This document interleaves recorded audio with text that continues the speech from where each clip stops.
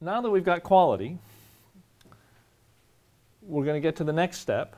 He says that defining a so we've got being and we've got quality as the two elementary conceptions, and now he's going to get to another one. He says defining quality is only possible through reference to a correlate, right? So let's see. Let's just go through. So the claim here, I've got the claim in red, right? And it says the occasion of the introduction of the conception of reference to a ground is the reference to a correlate, and this is therefore the next conception in order. So he's saying that the next conception in order, first you've got references to a ground, and the ground is the same as quality, right? So that's a little confusing, but he says reference to a ground, which is reference to quality, is the occasion of that reference is the reference to a correlate, right? And so he's saying that reference to quality is also a reference to another thing, right? Okay, so let's go through the reasoning here, right?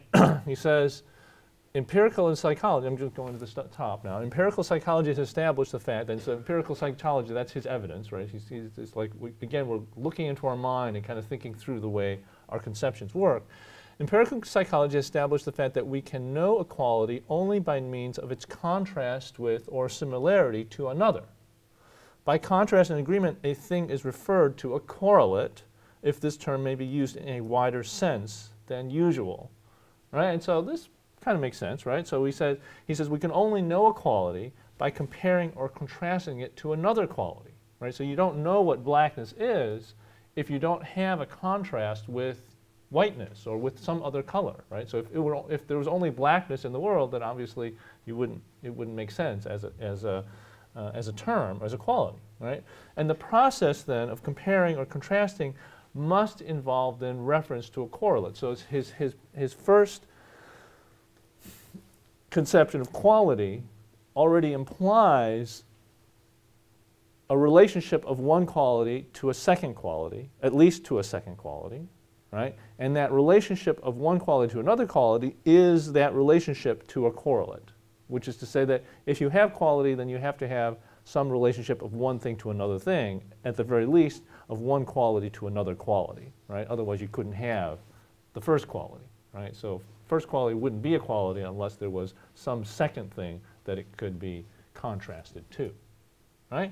So that's then the way in which the conception of quality already implies within the conception itself the conception of a correlate.